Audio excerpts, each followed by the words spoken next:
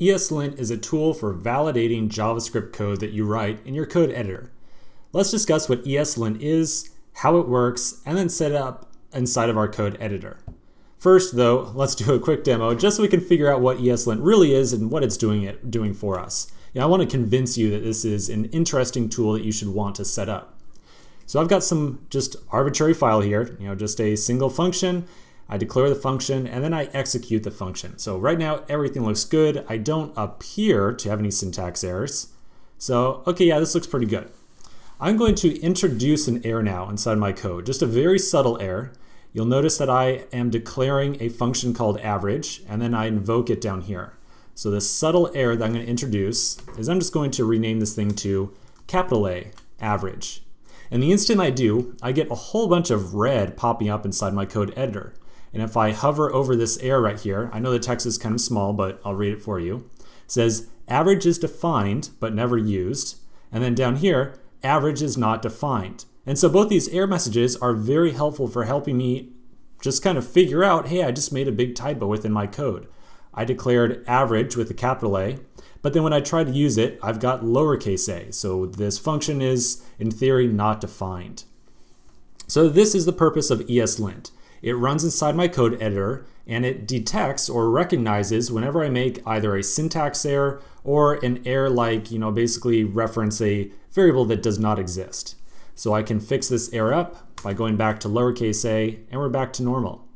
Of course, ESLint does not only do trying to figure out if you're referencing a variable that doesn't exist, it'll also pick up on, say, a dangling operator like so. So I've got a dangling division sign here, and we get a nice error message that says, it looks like something right here went a little bit wrong, and we can, reasonably easy figure out that, okay, we probably made a mistake here. I also want the, divided by 2. Or let's say I misspell a return. All right, fantastic. Doing the same thing here as well. Just letting me know that I made a very subtle mistake that I should fix before I move on with my application. Okay, so that's what ESLint does. I hope that I've kind of given you an idea that yes, this is something that's useful, something you might want to use and set up inside your application. I used to look down on ESLint a little bit. I always thought personally like, well, if I'm a real engineer, I would be able to pick up typos like this before I try to run it in the browser. And that's not a very realistic attitude, And at the end of the day, everybody makes mistakes some number of the time. And the sooner you find and fix those mistakes, it just means you're all the more productive. So personally, I think that there's a lot of benefit to using ESLint and not a tremendous amount of downside. Let's change gears now and talk a little bit more about how ESLint works and how to set it up. So this is the one downside to ESLint. I'll tell you that right now. It's the one downside. Figuring out how the thing works and how to set it up is a little bit of a nightmare. And well, that's kind of evidenced by this really scary looking diagram that I've got on the screen now. So we're going to talk about exactly how ESLint works, at least on the kind of setup side of things. Do take note that I'm going to frame this discussion for using ESLint with our Atom code editor. So I use Atom. You might use Sublime or VS Code or WebStorm or Vim, whatever it might be. The setup for all of those different editors is going to be very similar, just some very slight differences. So again, let's just kind of frame the discussion in that regard. With ESLint, there's two phases of setup.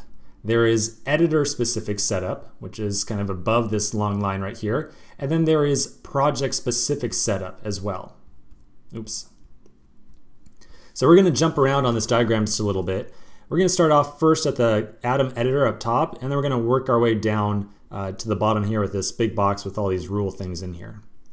So when we install Atom as our code editor, Atom has a fantastic ecosystem of different packages that we can download and install inside of Atom to enhance the behavior of the editor. One such plugin that we can install is called simply Linter. That's all it's called, not ESLint, it's just Linter. Linter is some underlying functionality inside of our code editor, inside of Atom in particular, that allows us to plug in, and that's kind of what I'm trying to symbolize here by this ESLint going into this white box right here. We can plug in different linters. So ESLint is not the only linting system out there. There are tons of other programming languages, and many other languages have linters of their own. So for Atom, we get this very generic, very multi-use case linter plugin that just has some idea of how to show errors to the user on the screen, and that's all it really does.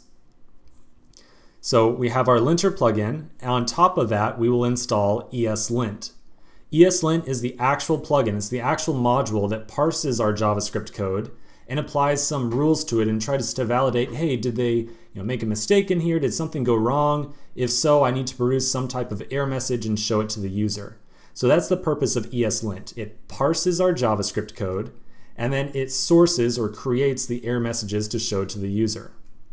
So both the linter that we install and ESLint are what I kind of refer to as editor-specific settings. You install them once, like forever, and you're done. You just install linter once, you install ESLint once, and you're done. That's it. On the flip side are project-specific settings. So moving from project to project, maybe you've got a project at work, and then you've also got a project at home, like a side project. And your work project might be very legacy, like ES5 code, but then the project that you're working at home might be cutting edge ES6, ES7, lots of really fancy syntax.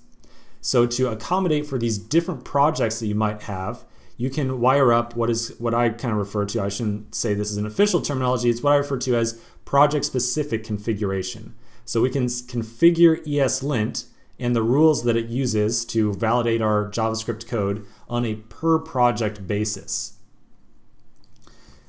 To set up ESLint on a very specific project, we will add in some amount of configuration for just a specific project. And we'll talk about exactly what form that takes when we set this up inside of our code editor. The purpose of this config file, it is a file that we create, is to tell ESLint that we want to use some number of rules to validate our JavaScript. So at the end of the day, when ESLint runs, ESLint by default, by itself, if you just install it and run it, it does absolutely nothing. There is no built-in validation inside of ESLint. You have to specify some number of rules that you want to use to say to ESLint, hey, when you're parsing everything and you're figuring out if anything's going wrong, please reference these rules. I want to make sure that the developer is following all these different rules. So if I flip back to Adam really quick, and let's say I remove a semicolon right here on line 2, I get an error message. And the error message, I know it's very small on the video, but you can see here very small, it says semi right here. So if I click on semi, it'll pop open my browser and it will take me to the rule called semi. Semi is all about making sure that you use semicolons within your code. So here's a good example right here. Hey, please make sure that you use semicolons, and you can read all the documentation and hear all about it. So for any project that we might be working on with ESLint, we will need to specify some number of rules. Now, of course, as a kind of end-line developer, you don't have to specify all these rules one by one. There are a ton of preset configurations out there online that you can just download and install. They will kind of bundle together a reasonable rule set of different validation rules, and you can just immediately start working without having to worry about, adding in 30 rules before you start actually writing any code. So for the config side of things, usually you will pull in some already pre-bundled set of rules to validate your JavaScript code. Okay, so that is how ESLint works, or at least the setup side works in a nutshell.